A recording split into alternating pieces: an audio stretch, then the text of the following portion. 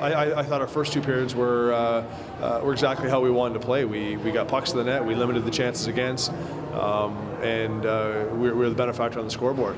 And then you kind of turn into the third period, and I think our guys kind of got a false sense of security based on how they controlled the first two periods, and we came out not on our toes, and they quickly put us on our heels. Yeah, 2-in-1 shifts, that was kind of new, kind of fun to do.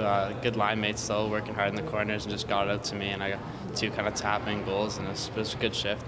Well, yeah, I know we just got to make sure that we're knowing that a game's 60 minutes, not 40. It's like we put our good push on to finish that 40-minute mark, and then we're not really prepared to restart it again for the last 20. So it's something we got to work on. We're still not playing that consistent 60-minute effort, but it's still a work in progress. Yeah, definitely. They're definitely two offensive guys and have great hands and great puck vision. So I just try to get the puck to them, grind in the corners and get to them, and get myself in a place to score, and they usually get it to me, or they'll get to someone else who does it. And then I think it's worked real well, and we're all, all producing out there. So it's good to see.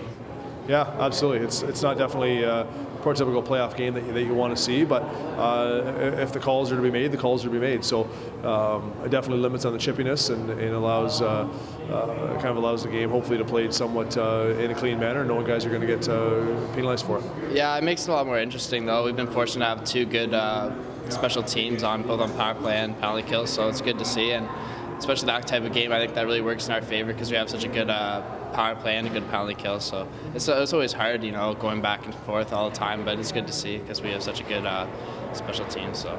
Well, he's just a hard worker. You get the same type of player no matter who you put him with. I think he realizes that he's not a guy that's going to blind teams with skill. He's going to kind of catch teams off guard by his deception and his work ethic, and then he obviously has very good skill too. But it's just kind of hidden by the dogged work ethic that he puts out every single night. Yeah, it's back-to-back games, both close, so it's definitely a hard-fought series. But definitely just looking to close it out tomorrow, and just look at tomorrow's game is the main focus, I think, going on.